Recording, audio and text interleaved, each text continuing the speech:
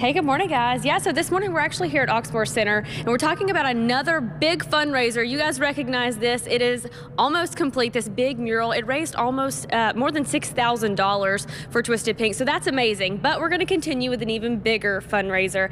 Caroline, tell me how much Twisted Pink's Masquerade Ball brought in last year. Last year we raised a little over $230,000, which is fabulous, and it's all going to metastatic breast cancer research, and this is our 5th year. And it's not only for a good cause, but it's a lot of fun. Tell me what people can expect if they come. It is a themed gala event. We have a silent auction, a live auction, lots of fun things going on this year. Kendra Scott will be there selling jewelry raffles.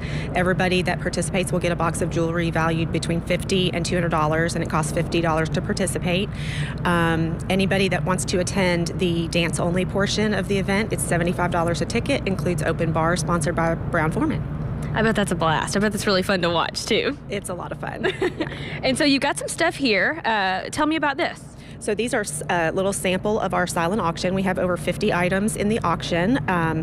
We have the prickly pear, always is really good about donating to us. A friend of mine made this beautiful derby wreath. We've got lots of golf packages, experiences, so it's a great evening for a really good cause.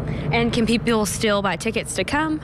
Yes, for the dance-only portion, the dinner is sold out, but dance-only is $75 a ticket, and they can go to our website at twistedpink.org. And you know, you've got some special guests from WLKY. We're a proud sponsor of this event too. Matt and Julie are actually going to be emceeing. You guys, this is going to be fun. Are you excited? So excited. Alex, I went 2 years ago and had a blast. The dancing at the end was probably the highlight for me. It gets pretty funky in there.